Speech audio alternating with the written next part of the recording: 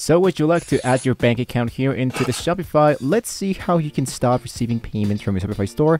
Let's get started in a very easy way. I'm going to leave you the link down below in the description, guys, so we can all get started totally for free. Then later on, we can just focus only into Shopify. So the very first thing you wanted to do, of course, is to focus and access to the Shopify payments. Logged into your Shopify administrator dashboard. From the dashboard, you want to navigate directly into the left part that says settings. Here into settings, what I wanted to do is to go and select the payments that appears here into the left pod. Now that we are inside the actual payments, let's add our banking account. Now in the Shopify payments section, you can locate the bank account and the actual payout. Click on the complete account setup, follow the prompts to enter the business details and verify your identity. Usually if you are based into the United States, you might be seeing something called the Shopify payment. If you are not into the actual Shopify or your actual store is not into the country eligible, you might not be having this actual element. If you go directly here into the help.shopify.com, it's going to be showing you the actual countries. They actually, let's say, enable the countries you can just focus into the Shopify payments. If you see that your actual country is not here, then what you can do is to go for the actual alternatives. So entering an actual banking details information, whether it will be for receiving payments or to making payments directly into Shopify. If you wanted to make payments directly, you want to go here into the plan and add your actual payment method.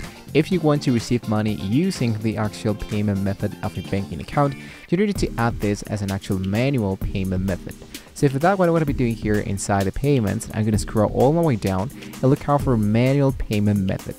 Here, what I wanted to do is to go for create a custom payment method. And here, I'm going to name this bank account. Now into additional details, what you want to do is to display to the customers what happens when they actually choosing the payment method. For example, when they choose this payment method, they need to do, I don't know, maybe A, B, and C. And lastly, have the in-payment instructions displayed to the customers after they place the order with the actual payment method. After that, you have now entered your banking account details, including your account holder name. Here you can include the account number, the routing number, and Shopify will securely store this information for processing your actual payouts. And here should be appearing your bank deposit. And of course, you needed to enable this one in order to be, of course, approved before being fulfilled. And now, after adding your banking account, Shopify will initiate the verification process to ensure the account belongs to you. This might be involving a small test deposit to your banking account, which you need to confirm into your Shopify administrator tool.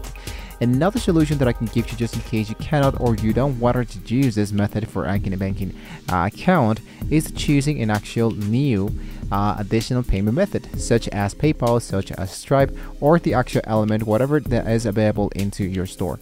So if I go here into my payments, what I'm going to do here is to go into adding a payment method inside the additional payment method, and depending on the country currently living, it might be showing you different elements, of course, and what are available into your country and what are not, depending on, once again, the provider or the payment method you wanted to accept into your store.